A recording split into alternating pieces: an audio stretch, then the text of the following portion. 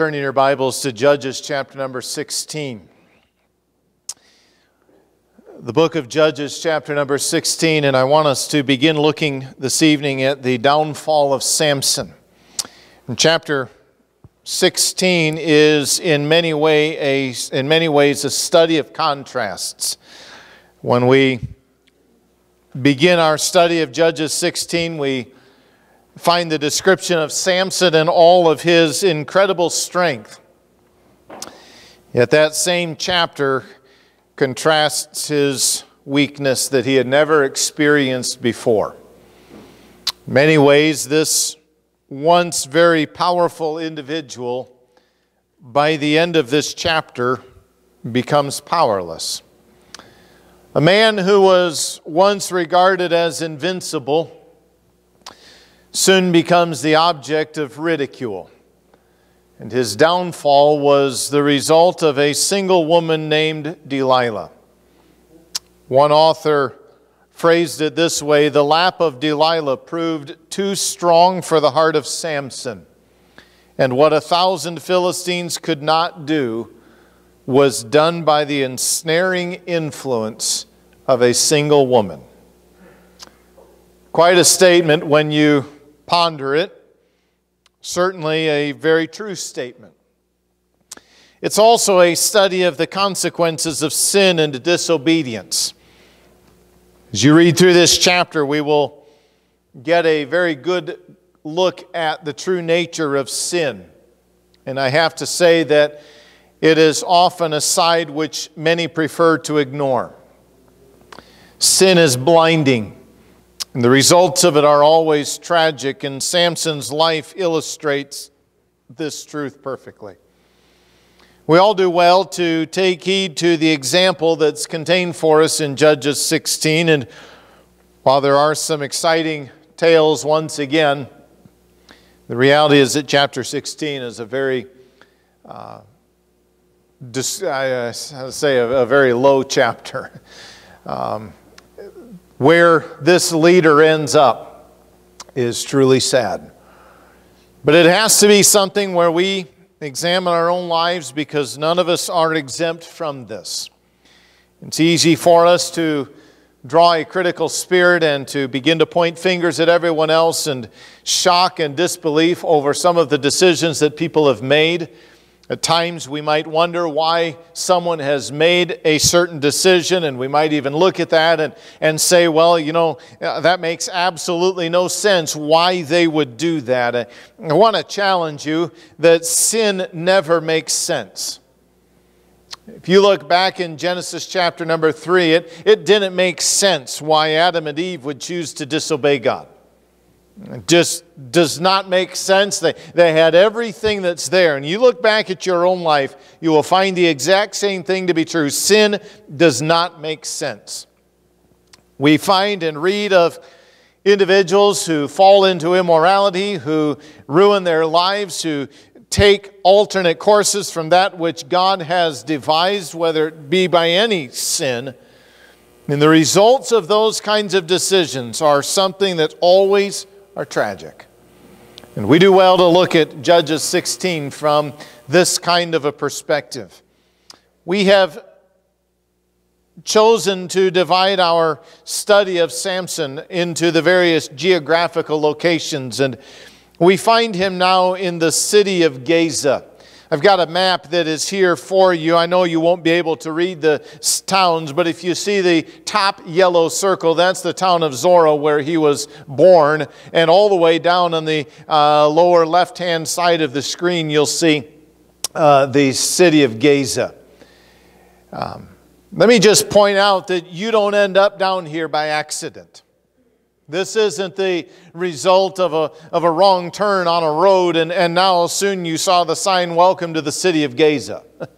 That didn't happen. In order to get here, it was a very calculated attempt, and that was exactly what Samson did. One of the 5 cities of the Philistines, Gaza was actually the oldest of all of them. It was located approximately between 35 and 40 miles southwest of Zorah, the place where he was born. It was situated about 2.5 to 3 miles off the coast of the Mediterranean Sea, and it actually served as a major thoroughfare for caravan routes who would be going from Egypt up into Palestine and up into Syria up further north. Its location was actually one that was very strategic and very important. We might wonder, why did Samson even go to Gaza? There's no indication within the Word of God as to a reason. Nothing is indicated that this particular visit was one that was prompted by the Lord. In fact, I do not believe there's any indication that it was God's will for him even to be in the city of Gaza. It would seem that certainly this would be no place that an Israelite, much less a Nazarite, should be. In many ways, we might even say that Samson's visit to this city seemed as though it was ruled more by passion than it was by good sense. He didn't exercise any kind of discernment. In fact, there could have been a lot of problems and he simply could have avoided if he had simply done this. So someone might reason, well, if he was to deliver the Israelites from the Philistines, maybe this is why he went down there. It's quite possible, but there's nothing in the account that would suggest that that was anywhere in his mind. We do not know how much time elapsed in his most recent victory at Lehi. You may recall the Jews came to him, and 3,000 of them, while he was dwelling in the rock Edom, and brought him and said, well, you know what? Samson, the Philistines are rulers over us. And we talked about this last week and how it showed a very deplorable condition of the nation of Israel, who said, you know, we are under the Philistines, Samson. Why don't you just stop doing what you're doing? And they were content to remain in this kind of bondage. It's the only time that you see them not crying out to God for deliverance. They took Samson, and Samson grabbed, as soon as he got there in the presence of the Philistines, the Bible says that the Holy Spirit empowered him, and the ropes that they had tied him with became nothing more than yarn that would be placed up against the fire, and they immediately fell from off his hands, and he grabbed the jawbone of a donkey and slew 1,000 men. Just because God granted him that victory does not mean that God approved of the means he chose to fight that battle. As a Nazarite, he had no business doing it that way, but that was what he did. Well, now we find at this point in time, how much time has elapsed, we're not sure. I think he most likely feels himself to be rather invincible against the Philistines. He's already killed 1,030 that we know of. But his lust proves to once again be his downfall. As we have seen, Samson has had an affinity with the Philistine women, and that ultimately would be what would kill him. When Samson arrived in Gaza, notice the Bible says, then Samson went to Gaza and saw there an harlot, and went in unto her. Samson arrives there, and he sees a harlot, perhaps a temple prostitute. We don't know, some sort of a prostitute, but regardless, he went in unto her. One commentator said, the man whose great strength made him a legend in his own lifetime was completely unable to bridle his own passions, and this weakness was to lead to his eventual downfall. Samson chose to not use God's gift to glorify God. He chose instead to indulge in self. Many ways, he was parallel, his life was parallel to that of Israel. Israel was no longer determined to do what was pleasing in God's sight. Both Samson and Israel determined to engage in what was pleasing to self. That was how they lived their lives. Can I ask you tonight why you live your life?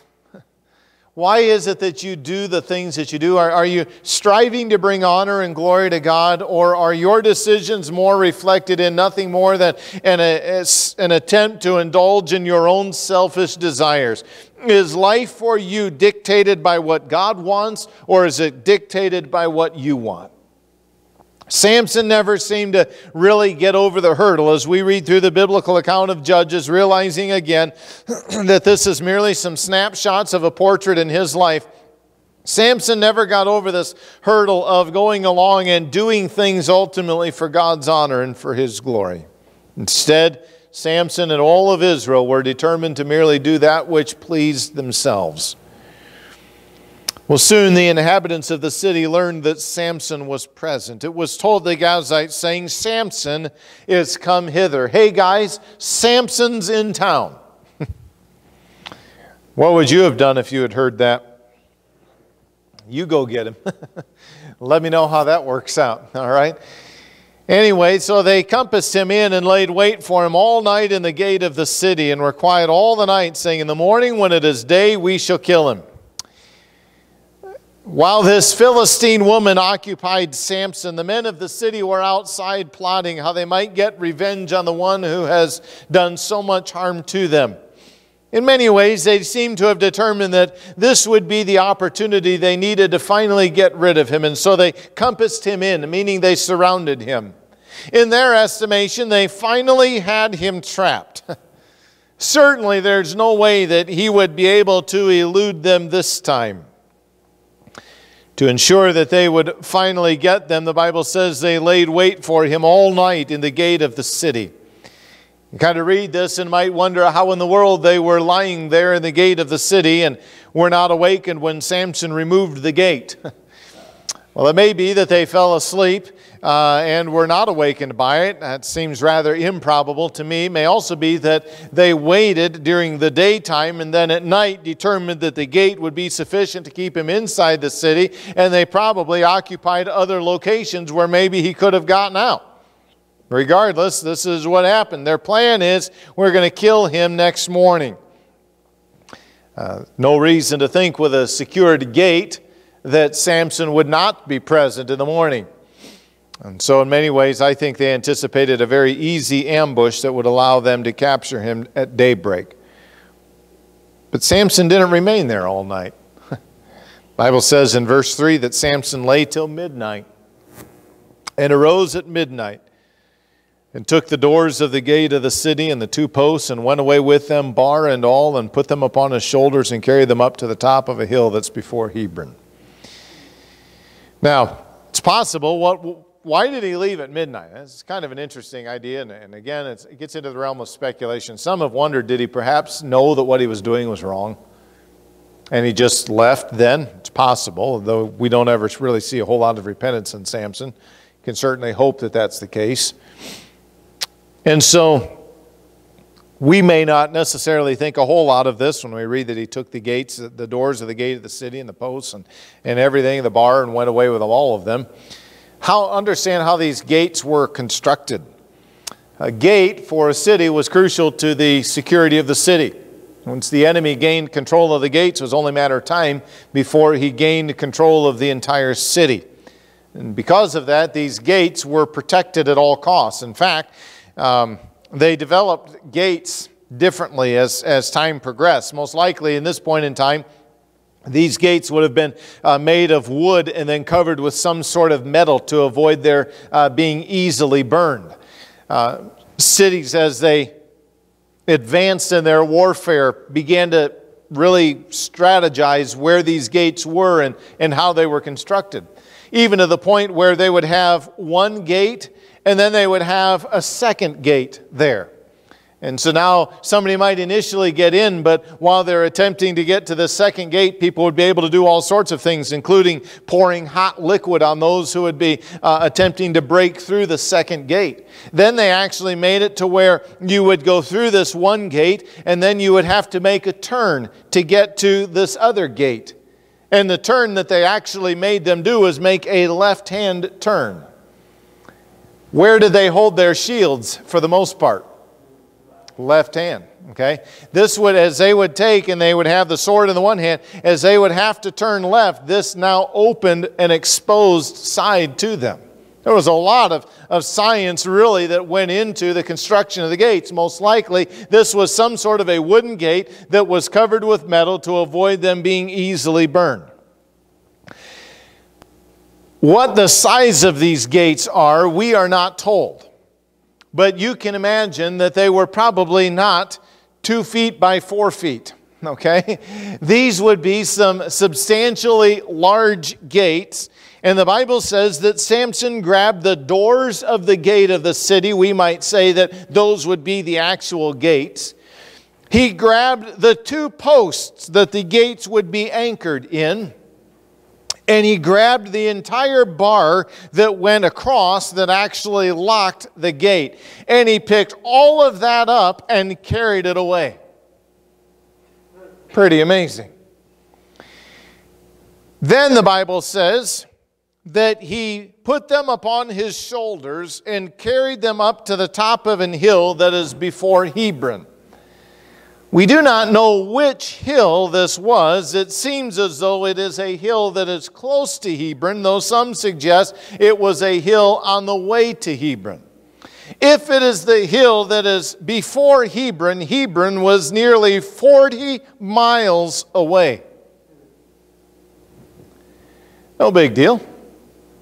We'll just carry the gate to this point and set it down. Can you imagine this? Can you imagine waking up the next morning, going to the city to find there's no gate? Everything that had to have gone through their mind. This guy just carried off the gate. Now, are you going to go pursue him? I think he's good. We'll get him another time. Okay? There's bound to be another way that we are going to be able to in some way get this individual. But you know, the act actually symbolized something much bigger than just simply an escape from the city. This particular city was a city of idolatry. Dagon, the god to whom the Gazites had a temple, was actually located here in the city of Gaza. And Dagon was powerless against the God of Samson. It was the God of Samson who was to be feared. It was he who empowered Samson to do this incredible feat. And again, the Philistines unsuccessfully ambushed him. But God chose to use him once again, in spite of Samson, as a testimony to his faithfulness, in spite of man's unfaithfulness. Why was Samson in Gaza? We don't know. We do know that nothing good came from it. But God still chose to use him. Look back over your life.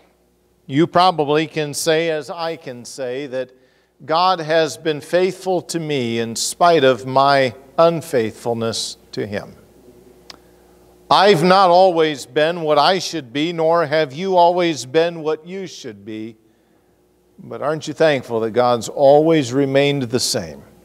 God's always remained faithful in spite of our unfaithfulness. An exciting story, a story that seems to present this man as absolutely incapable of being defeated. A man who is so strong and so powerful that he just grabs the gates of the city on his way out. How much did they weigh? I don't know. But there he goes. This guy, there's no way that we're going to be able to successfully get him. There's nothing that's going to be able to stop him. Except one woman. A lady by the name of Delilah. Leads us to Samson, the valley of Sorek. Came to pass afterward that he loved a woman in the valley of Sorek, whose name was Delilah. We don't know exactly where this particular valley is located. It's possible that it's down further south near the city of Gaza. Others put a much further north to where it would actually have been near his birthplace and would have gone west out to the Mediterranean Sea and drained into the Mediterranean Sea just south of Joppa. We really don't know where it was. Regardless, there was a woman by the name of Delilah who enters into the scene. For the third time, we find another woman in Samson's life. Throughout Samson's life, it seems as though he never understood the importance of separation. The entire Nazirite vow was a vow that was intended to indicate that he was one separate to God. He was to be not engaged in certain types of behavior. His hair was not to be cut. He was not to eat of the fruit of the vine. He was not to drink of the fruit of the vine. He was not to come into contact with a dead carcass. Samson seems to have disregarded all of that, and he never really seemed to understand the importance of separation. Never really seemed to embrace the Nazirite vow, the vow that was intended to show he belonged to God. He gave way to his selfish desires, and in doing so, he failed to consider God's design and God's expectation for him. It's interesting to me to note that as we look at Samson's love for Delilah, that Samson actually loved the women belonging to the nation from which he was to deliver Israel. Wasn't that he just loved some other woman. He keeps loving the Philistine women. And these are the very people whom he is to deliver them from. Can I tell you that Satan knows the best way to render us ineffective? And if he can go ahead and get her to, or get him rather, to fall in love with those that he's supposed to deliver Israel from, well, what's the chances of him actually effectively delivering Israel from them? And Satan knows the best way that he can render us ineffective. And he knows that compromise is inevitable when we fail to fulfill God's plan for our lives. It became very clear that the Philistines were incapable of overtaking Samson. On this point, they have tried on numerous occasions. Each of them have failed absolutely miserably. He single-handedly has killed over 1,000 of them. He has destroyed their crops. He has removed one of their city gates. How are you going to stop this man? There's nothing they can do physically to stop him. Their only hope was to convince Delilah to entice him into giving her the secret to his strength. You may recall an earlier incident in the history of Israel when Israel was about to attack the Moabites. The king of Moab was a man by the name of Balak who had heard of all the victories God granted Israel, and he knew that he didn't stand a chance to fight against them. And so he decided to hire a man by the name of Balaam to pronounce a curse against Israel. But to Balak's dismay, Balaam could only pronounce a blessing. But Balaam did provide him with the key to defeat Israel, get them to intermarry. And he knew that if the Moabites would successfully intermarry with the Israelites, God's hand of blessing would no longer be upon them, and Israel would be defeated. Do you know what? Israel did exactly that. Numbers chapter 25. We've already seen the danger of the immoral woman as expressed in Proverbs 5 and 7. Explicit warnings are given to avoid her path at all costs because the lasting consequences far exceed the temporal pleasure. And the same is true for us today. Proverbs 7, 24 through 27. Hearken unto me now, therefore, O ye children, and attend to the words of my mouth. Listen, he says, to what I'm saying. Let not thine heart decline to go her ways. Go not astray in her paths, for she hath cast down many wounded, yea, many strong men have been slain by her.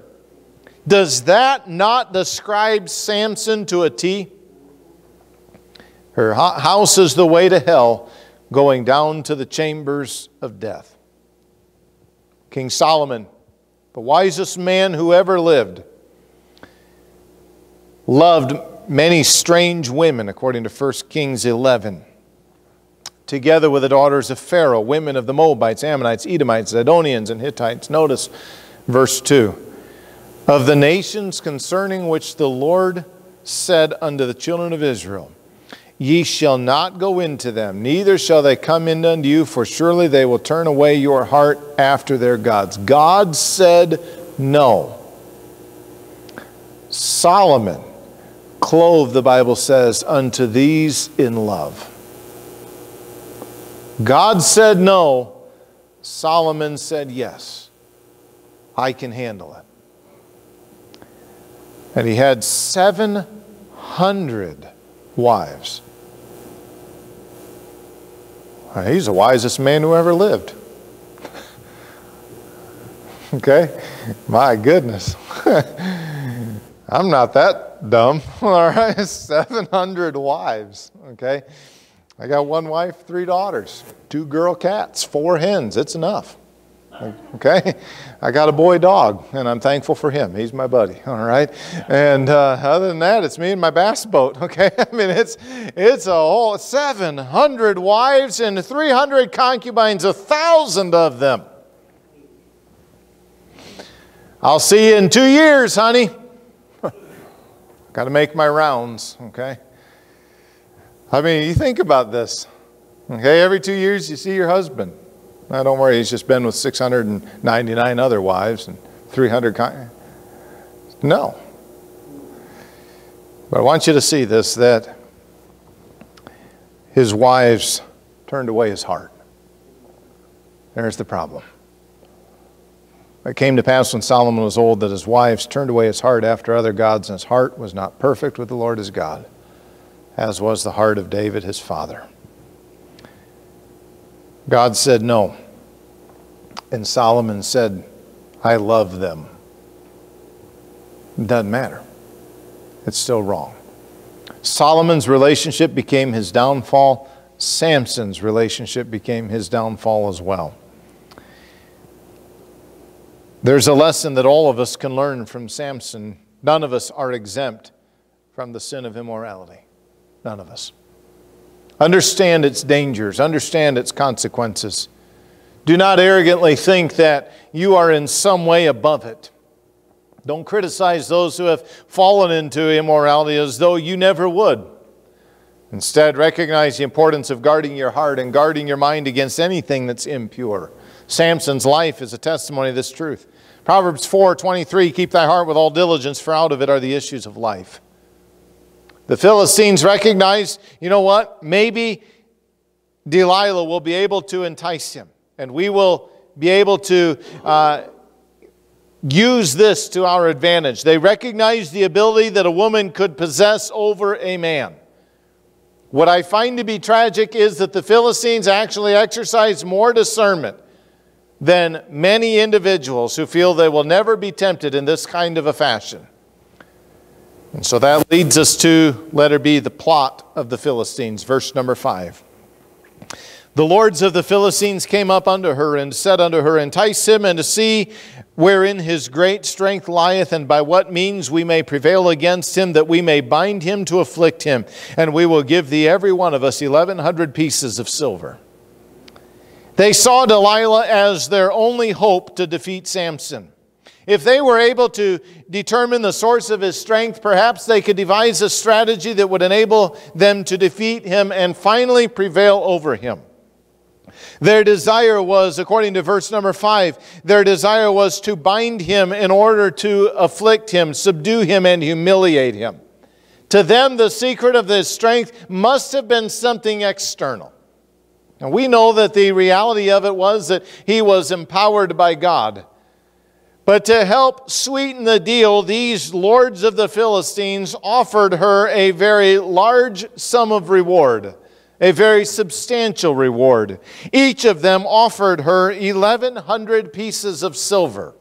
Most likely, the lords of the Philistines are probably the 5 rulers of the 5 Philistine cities, mentioned back in Judges 3 and verse 3.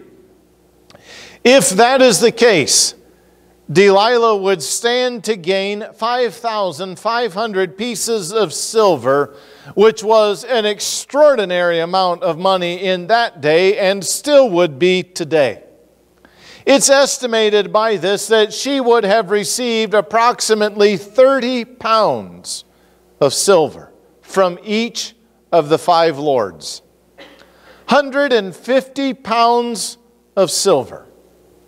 When I studied for this message, the value of silver at the time was $17.20 per ounce.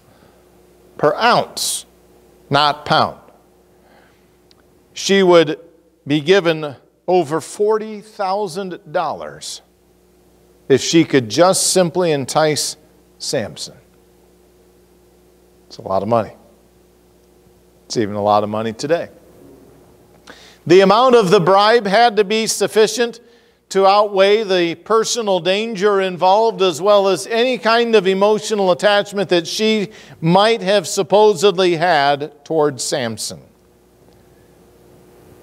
The plot of the Philistines leads us thirdly to the enticement of Delilah. With this kind of an incentive, Delilah quickly got to work. It's amazing to consider how cold and heartless she truly was. Her actions were motivated by money and a lack of concern for Samson's well-being. On the other side, we see a man who never seemed to learn. He's already had 2 close encounters due to his love for Philistine women. But he still continues to pursue his own self-gratification. It seems as though the efforts of Delilah were spread out over several visits. I know that we oftentimes in our Bible stories might think that all of this occurred in one night. That's not the case, okay? This probably took place in perhaps even as many as 6 different visits when you go through this. Typically, we think of Delilah as a deceptive person. You know, Delilah wasn't deceptive at all. Look at what she says. Delilah said to Samson, "Tell me, I pray thee, wherein thy great strength lieth, and wherewith thou mightest be bound to afflict thee." She's not deceptive in the least bit. She's actually very forthright. Hey, Samson, tell me where your great strength lies. Hey, Samson, tell me how I can bind you to torment you and afflict you. Now,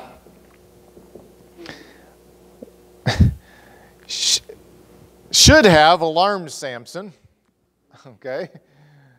It's like your wife asking you, "Hey, honey," after perhaps an argument, "is our life insurance current?" Don't answer that, okay? No, we are a payment behind, okay? I mean, they just canceled the policy, okay? This is not a good question. This is not one of these, "Hey, let's discuss your favorite color," okay? We're just getting to know each other in the excitement of all of this. Well, what are the things you like to do? No, we just skip all of that. "Hey, Samson, how are you so strong? I'd like to know so that I can know how to bind you and afflict you." Send you off into captivity. One might reasonably wonder why Samson did not see what was so plain to see. It's not a secret the Philistines were wanting to capture him. He knows that. He may have appeared to be naive earlier, but he appears to be utterly clueless in this passage. Some commentator observed Delilah must have been quite attractive for him to be able to get, or for her to be able to get this kind of information out of him. I'll say this, I'm sure that if you can see the picture behind me, I'm sure that's not what she looked like, okay? I decided to keep this rated for all audiences, okay? But a bigger problem here really exists, and I think that actually provides us with a viable solution to what almost seems utterly unbelievable. It's like, "Samson, what? Hey, how can I kill you?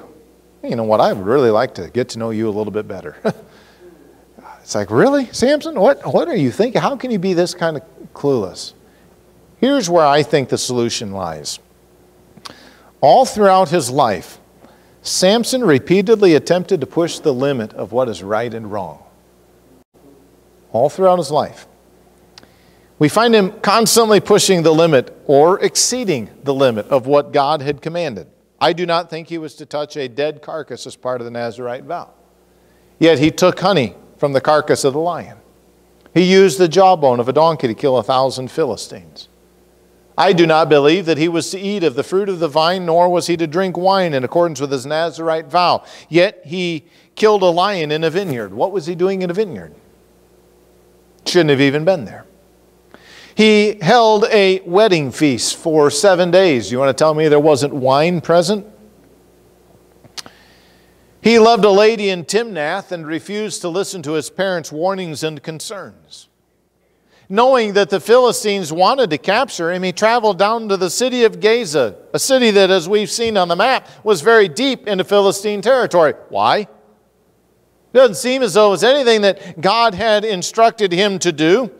But I believe the answer can be seen by the repeated attempts of Samson to push the limit of right and wrong. There's something that was exciting about this to Samson.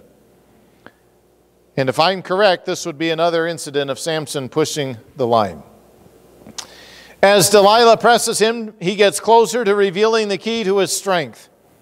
In my opinion, Samson most likely thought of this as a game. You remember the riddle that he put forth early on when we first met him?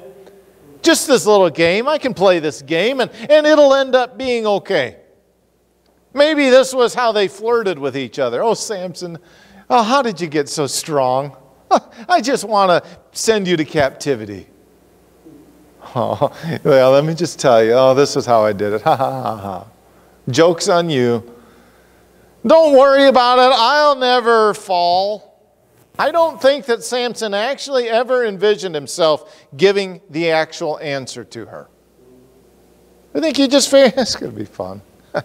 Let's see what all she comes up with. There's two people who can play this game. What's it going to hurt? The Bible warns us against the dangers of pride. Paul explained to the Corinthians, "Wherefore let him that thinketh he standeth take heed lest he fall." Rest assured that if you allow yourself to arrogantly conclude that you are above certain things or that you will never do certain things, you are in a very dangerous spot and you are most likely about to fall. Satan would love for us to rest on the laurels of past success. And I think that's exactly what Samson was doing. But those who do so open themselves up to future failure.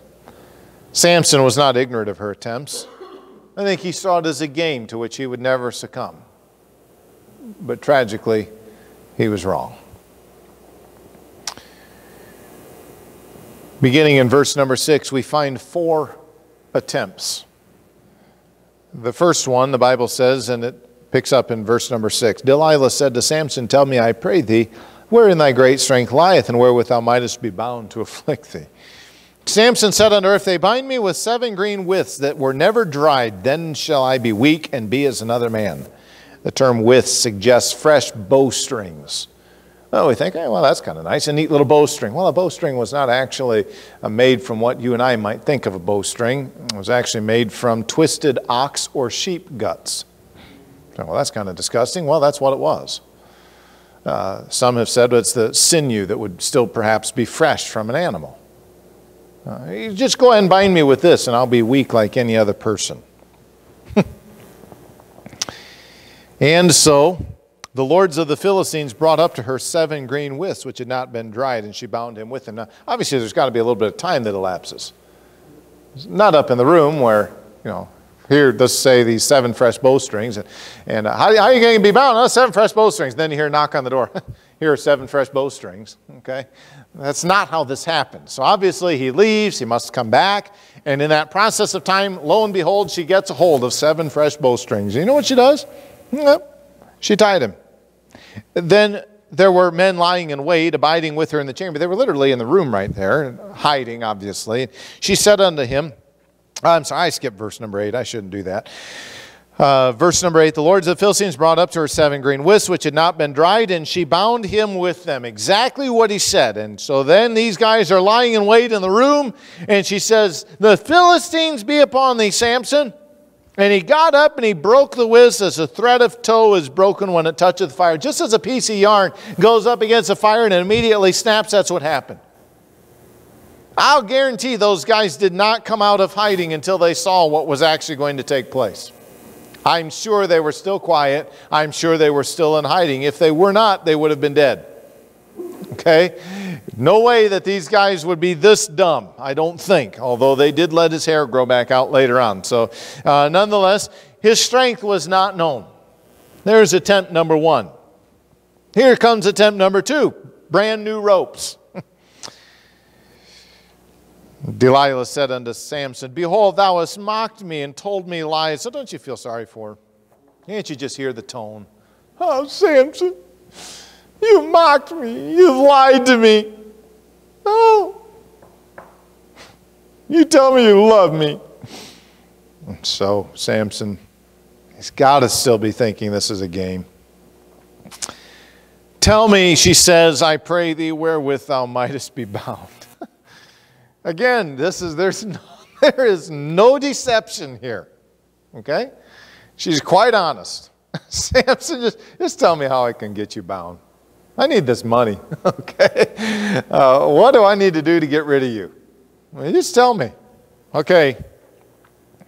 So, if you bind me fast with new ropes that never were occupied, then shall I be weak and be as another man.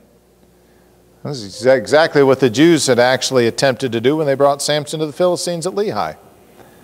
The Holy Spirit empowered him. You remember those brand new ropes that they had gotten were nothing more than, the Bible says, charred pieces of flax. They fell off his hands. I don't know, maybe news hadn't reached them regarding this. Maybe this was the thing that came into Samson's mind. I still think Samson's viewing this as a game. Hey, this is going to be funny. Yeah. Last time they tried this, I killed 1,000 Philistines. Delilah, here's what you need to do. You need to get 7 new ropes that have never been used before. And if you do that, then I'll be just as any other man. Again, time has to elapse. And Delilah took new ropes, verse 12, and bound him therewith, and said unto him, the Philistines be upon thee, Samson. And there were liars in wait abiding in the chamber. You think they were the same ones? I don't know. You got it this time. I don't know. But anyway, he brake them from off his arms like a thread. Now take a thread. It's not too complicated to break. Unless you're like me and you just keep pulling, okay? And before long, eventually, something breaks or falls off, one or the other. But nonetheless, just breaks this thread, and there goes the ropes. Samson, Delilah said unto Samson, hitherto, up to this point, until now, Samson, thou hast mocked me and told me lies. Tell me wherewith thou mightest be bound. I wonder if she got more and more nasty in her demeanor. Samson, you keep lying to me. You tell me how you could be bound. I think she probably did, but I don't know that. And so he said unto her, if thou weavest the 7 locks of my head with a web, weave my hair into a loom. Now, this one's getting a little bit closer. He actually got closer to the real reason than he's ever been before. Can I insert, before I move on, a little word of caution? People believe they can get as close to sin as they can and avoid it without being burned. It's not a very good line of thinking. It's a very foolish mindset. Rather than seeing how close you can get to sin, strive to stay as far away from it as possible. The reality is that more people fall than successfully flee temptation when it gets to that point. Samson's pushing the limit, and unfortunately he's going to cross that line. If you weave the 7 locks of my head with a web, understand how they weaved in this culture. There were times sometimes they used a vertical loom. Here was probably a horizontal loom, and it would be pegged out on the floor. And later upright looms were developed, and they had 2 poles that would be into the ground, and then a pole that went across, and the strings would hang, and you just weave the thread through this. If it's a horizontal one, well, you're just going up and down, up and down, up and down, up and down. And these things would be fairly loose, and then eventually, and they use a kind of a pointed stick, kind of like a needle, and they would push it through this. And eventually, these threads would all be fairly loose, and then they would use a pin that would beat that material together, and it would push it into a very tight, compact piece of cloth. And so, as Samson is sleeping, she begins weaving the 7 locks of his hair into this beam, or into this loom. Up and down, up and down, up and down, up and down, up and down, up and down, up and down. Lock number 2, up and down, up and down, up and down, up and down. And then got to the point where she's all finished, and now it's time to tighten it all up. And that's where the pin that's talked about in verse number 14 and comes into the factor. She scrunches it all up like it would just be this normal thing. And the Bible says she fastened it, verse 14, with a pin, and said unto him, the Philistines be upon thee, Samson. And he waked out of his sleep and went away with a pin of the beam and with a web. Took the entire loom with him. Everything. Talk about a knotted up mess. Now here's a question for you Bible scholars. Who got his hair out? Parents, you've had your children get bubble gum in their hair. Who in the world got this mess? I know what's happened with simple hair bows. Hair bows with my girls are an amazing thing. And how did the hair get that wrapped around it? I don't know, but eventually I just pulled. Okay? And there's Abby's look right there. She still remembers those days. Man, I can't get this thing out. Okay, out it came with a wad of hair. How did this happen? I don't know. Who was the person who got it out? I don't know. Did he make Delilah? I doubt it. But I have no idea. And there he goes. Then the fourth one is cut my hair. Bible says that she said unto him, verse 15, How canst thou say, I love thee, when thine heart's not with me? Samson, you don't love me. Thou hast mocked me these 3 times, and hast not told me wherein thy great strength lieth. And it came to pass, when she pressed him daily with her words, and urged him, so that his soul was vexed unto death. Samson, you don't love me. Interestingly, how much does she love him? Not at all, but yet she's the one who's questioning it. Human nature does the exact same thing. She wanted to destroy him.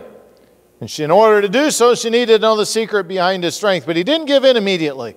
This went on for a period of days. Verse 16, she pressed him daily with her words. The word press suggests that she nagged and pestered him every day. Phrase that suggests she urged him into pressuring the secret of his strength. She did so much that the Bible says his soul was vexed unto death. He was, I just be honest with you, this is how you'd say it today. You're killing me. Okay? You're annoying me to death. Until he finally gave in and told her all his heart. Then he told her all his heart and said unto her, There hath not come a razor upon mine head. For I have been a Nazarite unto God from my mother's womb. If I be shaven, then my strength will go from me, and I shall become weak and be like any other man.